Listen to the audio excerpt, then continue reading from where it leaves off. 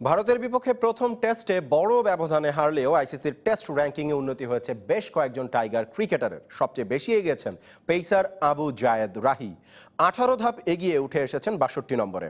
Mayank Agarwal, Pujara রাহানেদের batting তোপের সামনে tiger বোলাররা খুব একটা সুবিধা করতে না পারলেও 4 উইকেট শিকার করেছিলেন রাহি। তাছাড়া 5 ধাপ এগিয়ে 30 নম্বরে উঠে এসেছেন মুশফিকুর রহিম। প্রথম টেস্টে 2 ইনিংসে 43 আর 64 রান করায় মুশির র্যাঙ্কিংয়ে পড়েছে সেই প্রভাব। 2 ইনিংসে 21 আর 35 রান করা লিটন কুমার দাসেরও হয়েছে উন্নতি, উঠে এসেছেন 86 নম্বরে। তবে ইন্দোর টেস্টের পর সবচেয়ে বেশি উন্নতি করেছেন ভারতীয় পেসার মোহাম্মদ শামি, উঠে এসেছেন ক্যারিয়ারের সেরা র্যাঙ্কিং 7 নম্বরে।